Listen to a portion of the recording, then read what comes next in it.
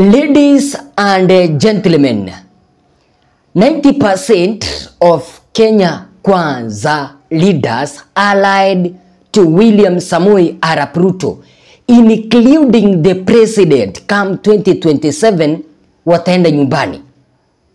Why am I saying so? Wananchi kutoka upande wa Mlima Kenya wamekataa hii serikali ya Bwana Ruto.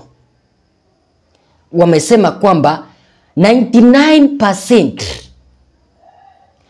of Kenya Kwanza leaders allied to William Ruto from Mount Kenya 2027 kurudi mamlakani ni vigumu. Na haya wameweza kuyaeleza kutokana na yale ambayo wabunge wa Mlima Kenya ambao wako ndani ya chama cha UDA wanawatendea. And that's why wameweza kusema kwamba 99% itakuwa ni vigumu kuweza kurudi mamlakani. Hilo ndilo nataka niweze kukuelezea kwa undani, ni kuwekea evidence ambayo imeweza kutolewa. Lakini kabla ya hapo niruhusu kwa sekunde 2-3 nipitishe ujumbe huu. Tuko upande wa Kisumu kwa zaidi ya wiki moja, mahali ambapo tunazidi kumumalizia Mama Monica, nyumba ambayo aliweza kutuomba kama mashabiki wa Kenyan Media.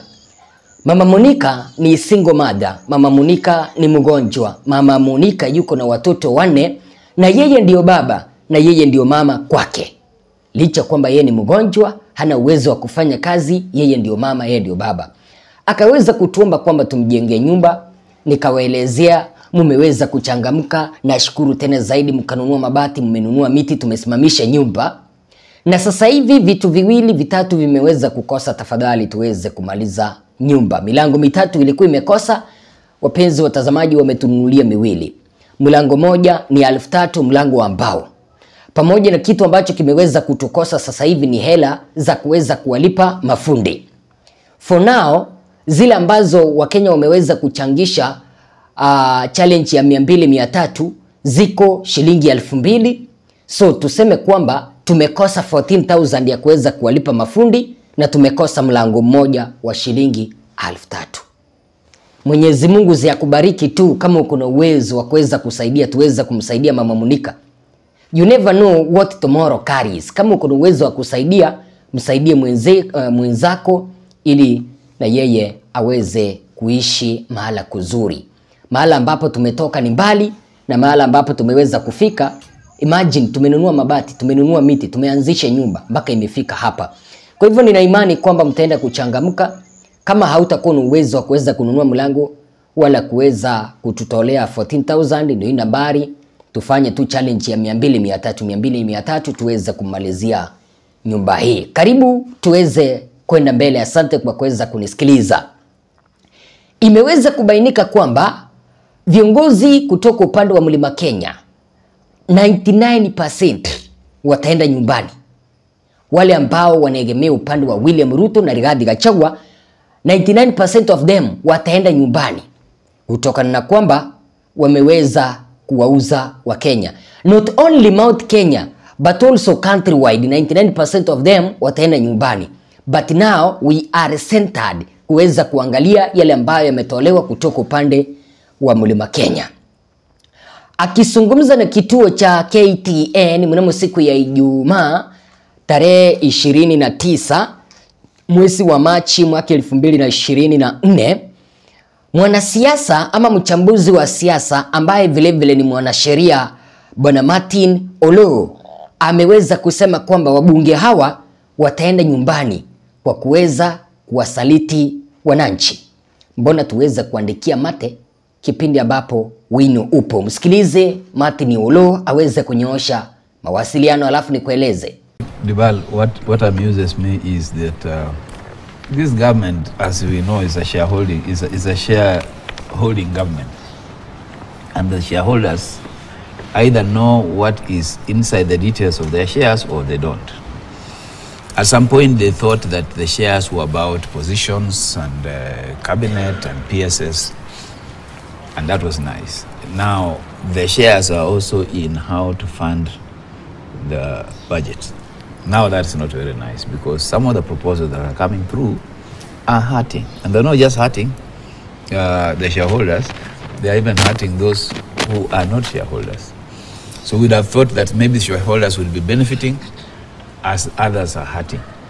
Unfortunately or fortunately, they are hurting as much, and that some of the things the shareholders are committing to are hurting businesses more, are hurting agriculture more. And these are their core backbone, support base. So when Ndindi Nyoro now wakes up and he says what he's saying, there is also something that you need to see. The other day we saw Gachagua beating a retreat on his statements and asking for an apology. Ndindi Nyoro and Gachagua have been at war, but essentially you can see that the ground in Central is hostile. It's unhappy. And the introduction of taxes and the introduction of punitive actions such as the shift the social health, affordable housing, now taxes on farmers and produce and so on, are going deep into the pockets of farmers. And these farmers are not happy. And they are the members of some of these vocal members of the Kenya Kwanza teams, voting bloc, supporters and so on. So we are preparing ourselves for a good revolt on the ground, particularly from Central Kenya. And that's why you see now every MP who has his antennas up retreating. Gachagua is retreating, Ndindi Nyoro is retreating, and we'll see more of that. We've had it on this show that it's not unusual that MPs are voted out, but it will be more percentage voted out of Central than we have seen before. If it's been 60, 70, could be even 90, 95% of the current MPs being swept off.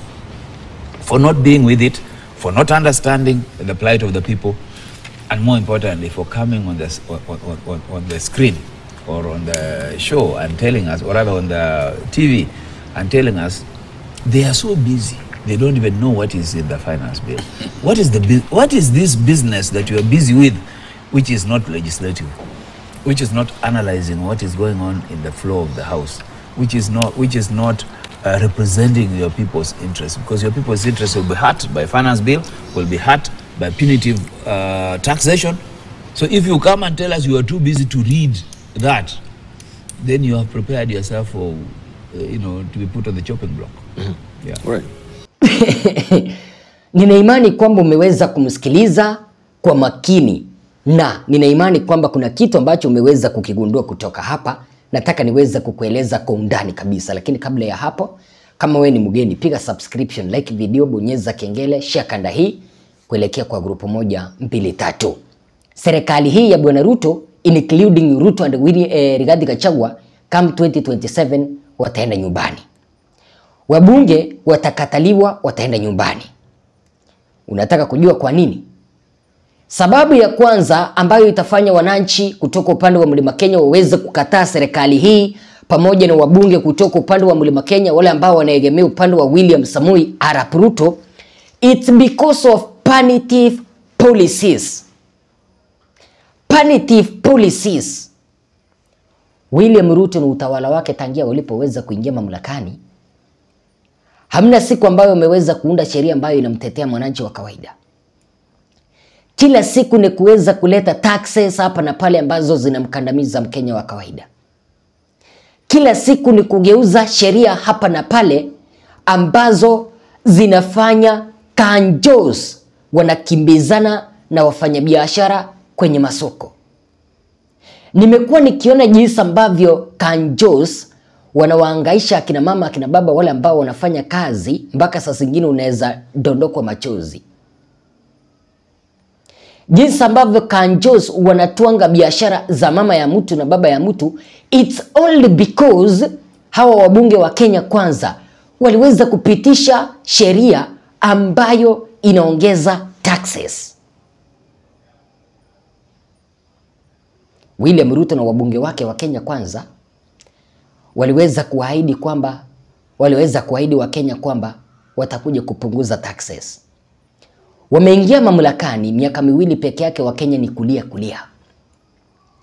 Ushuru wameweza kupandisha, pay as you earn, imeweza kuongezwa, housing programs imeweza kuongezwa, imeweza kuletwa, Wakenya wanatolewa pesa za kujenga nyumba za bei nafuu. Social Health Insurance Fund ya matibabu imeweza kuongezwa, pamoja na mambo mengine kama vile avocado tax. Alafu niliweza kuona wabunge wengine wakiwa wanajaribu kuwabebea Wakenya akili eti kwamba there is no avocado tax. Hii ni baada ya kuweza kugundua kwamba Wakenya wameweza kuwakataa. So, kutokana na hizi punitive policies ambazo waliweza kuzileta kipindi ambapo walikuwa wanapitisha bajeti ya mwaka 2023-24, this thing will cost them come 2027. The way I'm seeing the clouds are forming, hawa wabunge wataenda nyumbani. Huu ushuru pamoja na mambo mengine ambayo yanahusiana na punitive policies ambazo waliweza kuleta zinawaumiza Wakenya, zimeweza kuwachanua Wakenya akili. Baada ya viongozi wa Kenya Kwanza kuweza kuona kwamba wananchi wameweza kuwakataa only because of punitive policies, the likes of Ndindi Nyoro, they have started blaming KRA, Kenya Revenue Authority, kwamba wao ndio wanawaongezea wananchi tax bila ya consultation. Let me ask you Maina, ushuru unaweza ukapitishwa bila ya public participation ya wabunge kule bungeni? What kind of public participation are they talking about? So walisema kwamba public participation ni kule bungeni, wakachukua bungeni, wabunge wa Kenya Kwanza wakanunuliwa wakapitisha. Imeweza kubainika kwamba wengi wao hawakuweza kusoma mswada wa bajeti, na wao wenyewe waliweza kutuambia kwamba kile kitabu cha bajeti kilikuwa ni kubwa, hawakuweza kusoma. So because hawakuweza kusoma, hawakuelewa kile ambacho kilikuwa ndani, ila tu waliweza kupitisha. Kwa sababu waliweza kupitisha bajeti bila ya kusoma na kujua yale mateso ambayo yako ndani Mkenya atakuja kupitia, Wakenya watawachukua nyumbani.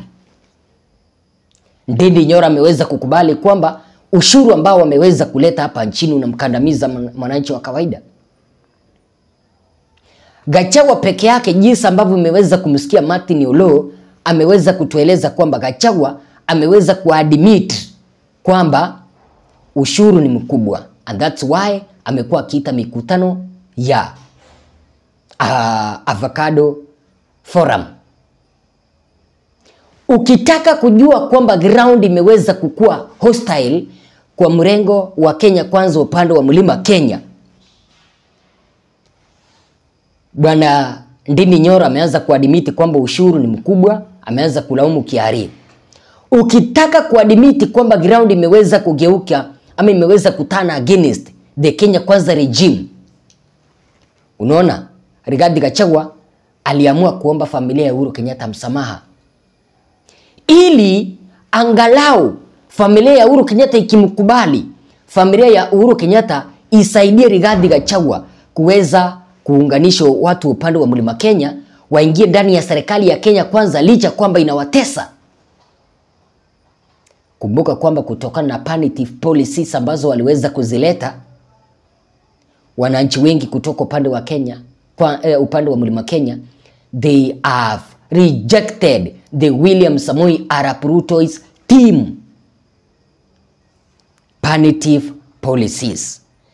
Number 2 ambayo imeweza kufanya 99% ya wabunge kutoka upande wa Mlima Kenya pamoja na Rais William Samoei Ruto, they won't be voted in 2027, it's because of unfulfilled promises. Kipindi cha kampeni waliweza kuwapea wananchi lundu la ahadi, tutamaliza corruption hapa nchini. As we speak, corruption ni kama kiamsha kinywa ndani ya serikali ya Kenya Kwanza. Ufisadi ni kama chakula ndani ya Kenya Kwanza regime. Kwa hivyo mambo na ufisadi hawajaweza kuyatekeleza. They have failed the Kenyans. During the campaigns, they promised the Kenyans that they are going to lower the cost of living. they haven't done till now as we speak. They promised the job opportunities for youths. There is nothing like job opportunities. They promised to finish all the projects that Uhuru Kenyatta started. Up to now, hawajaweza kufanya kitu chochote. So, unfulfilled campaign promises, kulingana na jinsi ambavyo Martin Olo ameweza kueleza, it will cost the Kenya Kwanza regime. Na wabunge wote kutoka upande wa Mlima Kenya, 99% of them wataenda nyumbani because waliweza kuwauza wa Kenya. Kipindi cha kupitisha bajeti kule bungeni wakaweza kupitisha, ndio bajeti iweze kuwakandamiza wananchi wa kawaida. Je, what is your take? Kulingana na jinsi ambavyo nimeweza kukueleza na kulingana na jinsi ambavyo Martin Olo ameweza kunyoosha mawasiliano yake, tafadhali sema nasi ili tuweze kupata wazo lako. Na ikiwa uko na uwezo wa kuweza kuchangia Mama Monica, tafadhali saidia mwenzako, kesho ni wewe. Tafadhali tusiwe watu ambao tunaanza kunungunika mbona tunafanya challenge. Kwenye vijiji ambavyo tunaishi kuna mateso. Kuna mateso. Huyu mama jinsi ambavyo alikuwa anateseka, sisi hatukuweza kuomba mtazamaji wangu muweze kumnunulia chakula. Tuliomba tu aweze kupata malazi. Makao ndio kitu cha muhimu. Anyway, tupatane kwa kanda ijayo.